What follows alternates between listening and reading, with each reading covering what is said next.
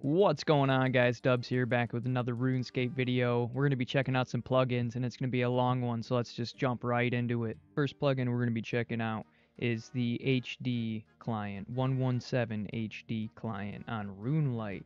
And as soon as you turn it on, you'll notice that, boom, the game completely looks different. And it's just a gorgeous, stunning HD polished version of the game. The creatures look cooler, some of them are reskinned. You can change a whole bunch of stuff inside the settings in it too, like the draw distance, extended map loading. For our next plugin, we're going to be checking out the agility plugin right here. It's pretty useful, and when you turn that on, it highlights all the agility shortcuts and training courses in the game, making them more visible and easy to click, which is extremely handy. Inside the settings on it, you can change the colors of the overlays and stuff like that. You can do lap counters, and you can show click boxes. The lap counter is pretty useful. It'll put it in pretty much on the top left-hand corner of your screen and show you how many laps you've done and laps per hour. Extremely useful plugin. For our next plugin we're going to be looking at, it is going to be the Animation Smoothing plugin. The Animation Smoothing plugin is pretty cool to where it smooths all of your character's animations for walking, attacking, punching. If you have Door Kicker on, it improves the animation for Door Kicker and makes it look more smooth. And it just, in general, makes the game look a little bit more polished, especially if you're using the HD117 Client. Alright, for our next plugin, we're going to check out the Annoyance Mute plugin. This one is super handy, and I love it. For anyone that's out there that enjoys woodcutting, this one is huge. Once you reach the magic tree level, and you start cutting magic trees, you'll notice that the sound of the magic trees is absolutely horrible. You can mute the sound of the magic trees themselves and still hear yourself cutting the wood, and AFK and just listen for that ticking sound. It's kind of a nice little metronome, and the magic trees just ruin it. It's a horrible sound. You can mute quite a few other sounds in here. You can mute the harpoon fish sound for shooting them out of a cannon. You can type them in right here if you guys would like to mute any specific sounds. You can also mute ambient sounds in the game, so you can leave on some of the ambient sounds, like you can mute the quacks of the ducks and things like that over in the fishing guild. You can mute prayer sounds and tons of stuff in here. The pickpocket sounds, town criers. Fantastic plugin. Highly recommend checking out the Annoyance Mute plugin. For our next plugin, we're going to be checking out the Anti-Drag plugin. This plugin is also pretty useful for things like barbarian fishing, where you're dropping your inventory constantly so you aren't moving anything around in your inventory when you're trying to speed shift click and drop your inventory quick and stuff like that. You can set a delay for the amount of time for the drag swap. So I have a 10 delay, but you could move this up a whole bunch and put it at something like 50 to where you can't, boom, see that delay right there. So I like to keep it at 10 so it knows I wanted to do it. The next plugin we're going to be checking out is Banked Experience. Banked Experience is pretty useful. You can turn on a couple of the settings if you'd like to, but then once you're done with that, head over to the tab over here. And inside this tab, you can see all of your banked levels accumulated from your items inside of your bank, and essentially just lets you know, hey, I should go level this skill. I have 5 or 4 levels just sitting there in the bank. Alright, for the next plugin, we're going to be checking out the Cannon plugin. The Cannon plugin is super useful for the fact that once it is fully set up, it highlights the multi-hit spots for you, meaning that you will shoot 2 cannonballs at a single target for having them on the multi-hit spots. Extremely useful and recommended for anybody that wants to get 99 range or is just sitting there chilling doing some Slayer with their cannon out. Absolutely love this plugin. I have used it ever since I found it, and I think everyone gets a good kick out of it. For our next plugin, we're going to be checking out Chimbampa. As you can see, my cannon right here is not shooting out the standard cannonballs. It is shooting out Chinchampas. They're freaking adorable, and they explode. So you might as well turn it on and have some fun with this. It's nothing but cosmetics. You don't actually load it with Chinchampas. You still load it with cannonballs, but they're adorable. For our next plugin, we're going to be checking out the Bot Detector plugin. It's a lot of fun. It automatically detects and reports bots for you as you're running around, and it just accumulates them over time and uploads them to some sort of database where they flag them and send them over to Jagex. As you can see right here, guys, I have confirmed bans of 7,284 bots. possible bans of 22,000, and currently uploading 286 accounts to be checked out if they're bots or not. For our next plugin, we're going to be checking out Entity Hider. Entity Hider is one of my favorites for when I'm skilling or just doing random things like Wintertod or other bosses like that. Once you turn it on, it hides all other players that are not on your friends list or in your clan. You can also turn it on to hide your friends or pets or NPCs or anything in the game really. For my next plugin, anybody not wanting to use the HD117 plugin and not feeling like playing in those polished graphics, I personally like to play in the old school look myself. I use the GPU plugin.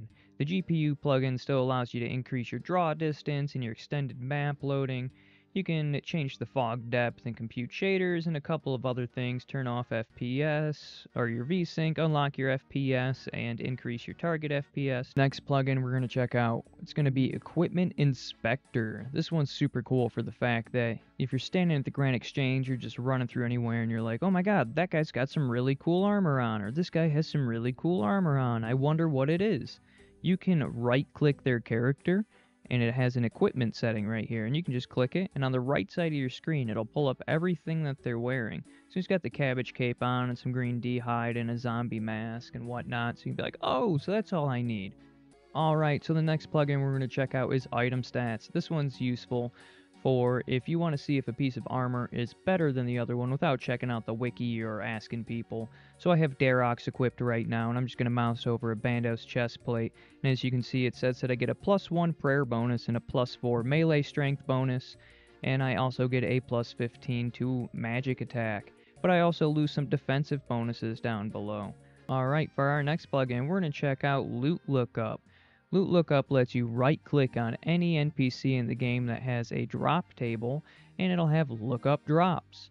You can do that, and it'll tell you every drop that the guard has, as well as its drop chance on them. I want to see what Volcano drops, or any boss in the game, and it'll show you the drops on the bosses. You can also scroll down and see their uniques. For our next plugin, we're going to check out Logout Timer. This one's pretty useful for anyone that walks away from their computer for extended periods and doesn't want to keep logging in and out of their account and have to wait for it every time they come back. You can set your own logout timer for an idle timeout. Mine is set for 25 minutes. Alright, so the next plugin we're going to check out is Flipping Utilities. This one is pretty useful for anyone out there on the Grand Exchange trying to make a nice chunk of change. In the settings over here, you can change your own return on investment and a couple set trade stagnations for the timer on them and whatnot. Go ahead and check out the settings and mess with them. But on the right side of your screen, coming over to this Flipping Utilities icon, once inside of here, you can see all of your slots in the Grand Exchange for your offers on gear. You can check out your flips and what you've been investing in and what you've bought. You can see your return on investment roughly. So right now I'm flipping a short bow unstrung. I love this plugin. They insta-buy for 20 gold. They insta-sell for 9. I have a buy offer in for them for 9 coins as well. Return on investment for them is 122%. So potential profit on them is 110,000. Absolutely love this plugin. Recommend anybody wanting to flip start using this Flipping Utilities plugin.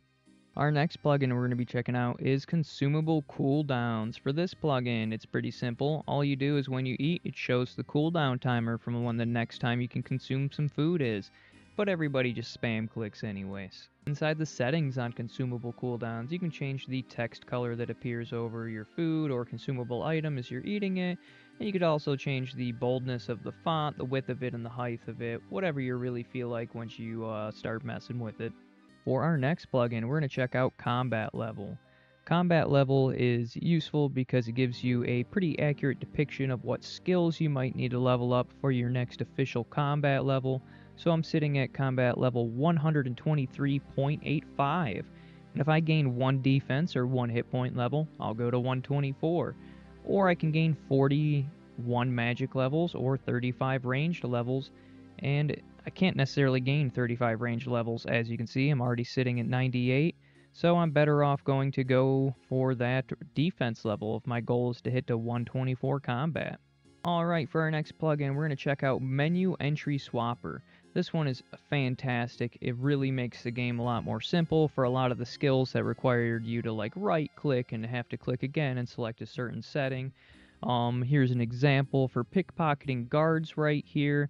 Instead of right-clicking and having to go to pickpocket guard and my character runs up and pickpockets, I can hold the shift button and right-click this guard and swap the left click over to pickpocket, and now every time I just left-click, my guy will just run up and start pickpocketing the guard. To do this inside the settings over here, you'll need to make sure you have on customizable left click and customizable shift click.